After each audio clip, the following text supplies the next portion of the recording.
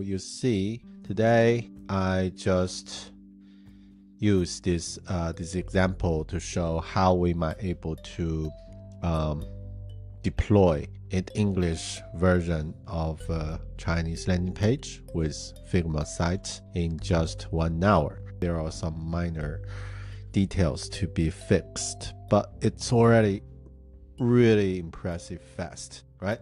So just 1 hour, I got the landing page ready for my English audience, for the English potential customers to able to check. So yeah, I'm happy about the outcome in general, and seems the result is all I need.